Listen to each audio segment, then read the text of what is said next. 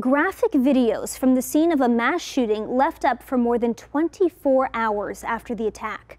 One video showed dead bodies of victims, including what appeared to be children. Another showed the perpetrator lying dead on the ground.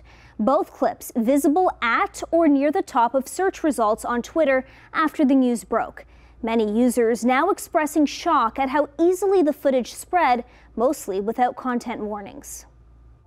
Within hours of a mass shooting at a Texas outlet mall, some Twitter users shared gruesome pictures of bloodied bodies from the crime scene.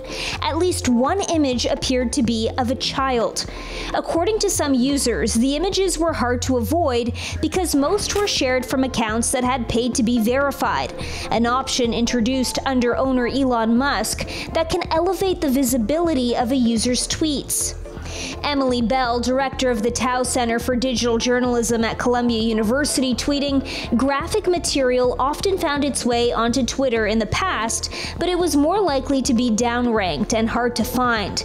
The new, screwed-up system seems to prioritize these vile accounts and presents material at the top of the feed. Awful."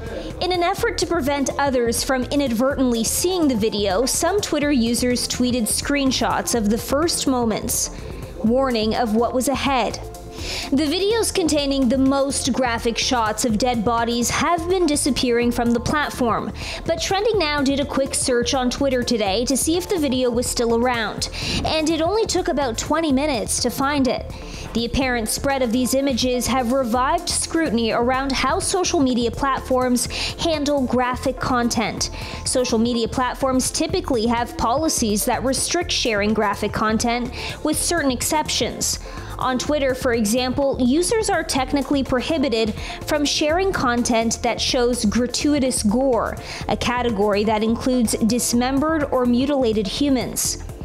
The video in question appears to be a violation of Twitter's terms of service, which also say media is prohibited if it has the potential to normalize violence and cause distress to those who view them.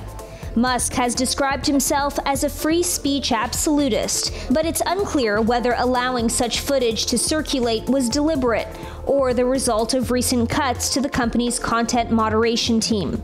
Staff cuts at Twitter mean the company no longer has the expertise to advise on content removal or when to add warning messages on sensitive and graphic content, though it is still happening sporadically. Meanwhile, some governments are working to fight for better content moderation. The European Union has passed their Digital Services Act, something that will force platforms to put measures in place to fight illegal content or face sweeping fines. Here to speak more about this topic is Michael Smith, Professor of Information Technology and Marketing at Carnegie Mellon University. First and foremost, why is it important to have content moderators on social media sites?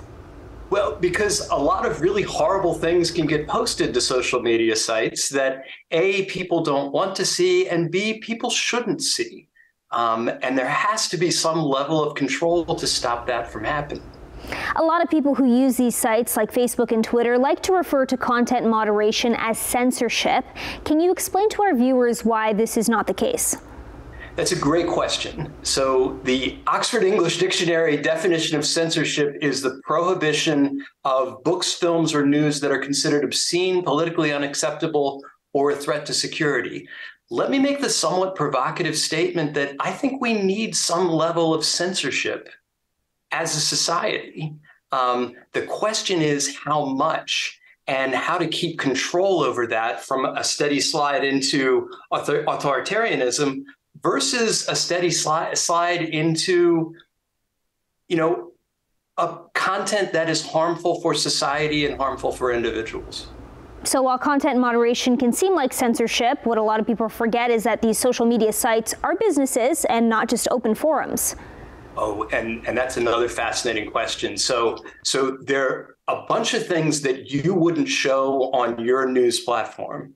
And you wouldn't show that because there's a level of regulation from the government, A. B, you want to protect your brand. And C, you're good people who actually want to inform users of the facts, right? I'm not sure we can make any of those assumptions about social media. We have thus far said any regulation on what can be posted on social media is bad, so we don't have the same regulations.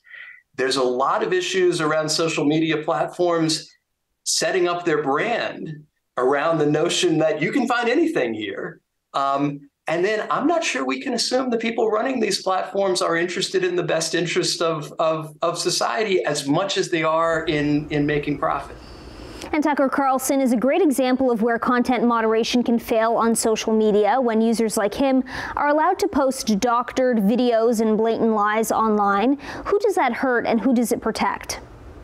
Well, it hurts, I think, our social discourse. As an exercise in class, heading up to the last presidential election, every morning I took a snapshot of CNN and Fox News. And when you look at those snapshots side by side, what you realize is someone who read one would have no idea how to talk to someone who just read the other. That's a real problem for us as society. We don't share the same set of facts. And it used to be the case that it was really hard to get embedded in a rabbit hole of people who all reinforced your presuppositions. Now it's actually very easy online to get into those sorts of rabbit holes. I mean, what's fascinating is we've released these algorithms on society, algorithms that do a really good job of encouraging you to click on things. And what we've discovered as a society is people are likely to click on things that either confirm their pre-existing beliefs about how the world works or that make them angry. And so now we have a whole bunch of algorithms who are doing exactly what they're told to do. And a side effect is we're all a lot more insulated in our views, and we're all a lot more angry with each other. That's a problem. Thanks so much for speaking with us, Professor Smith. My pleasure, Kelly. Thank you for tackling an important social issue.